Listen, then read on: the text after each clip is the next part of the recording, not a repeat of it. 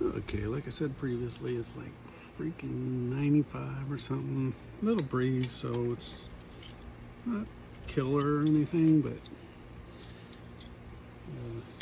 don't know how long, especially if this track keeps acting up. Anyway, I think it was weird but cool. So it's a VW with a big motor out the back. Should be love.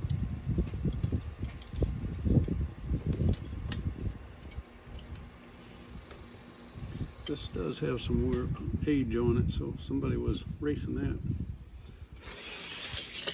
Oh, he is not stable at all. He was all over the place.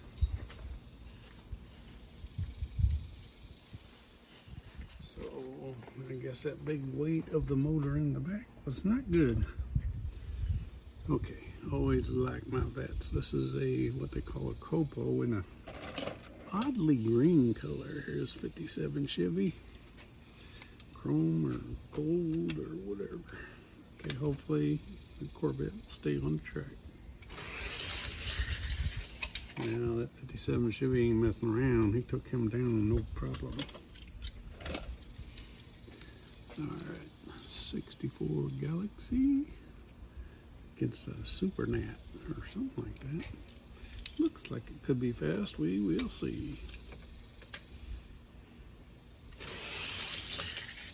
Yeah, Super Nat did not stay on the track. Alright, this guy's all jammed up, so we're not racing him.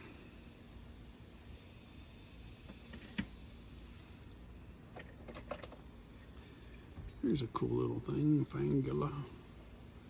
Kind of a custom, almost like a George Barris custom. Oh, George Barris, Batmobile, slot wheels. We'll see.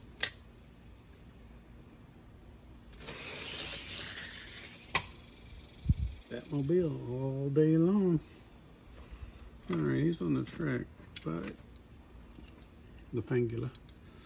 I forgot what this is called. Some weird name. We're gonna call it purple. It's a Lamborghini SUV.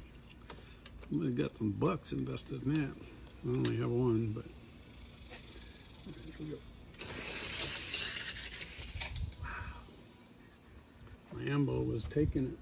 I mean, I don't know, it's pretty head to head, so. But then somebody was in the track. I have to call it a draw at that. Okay.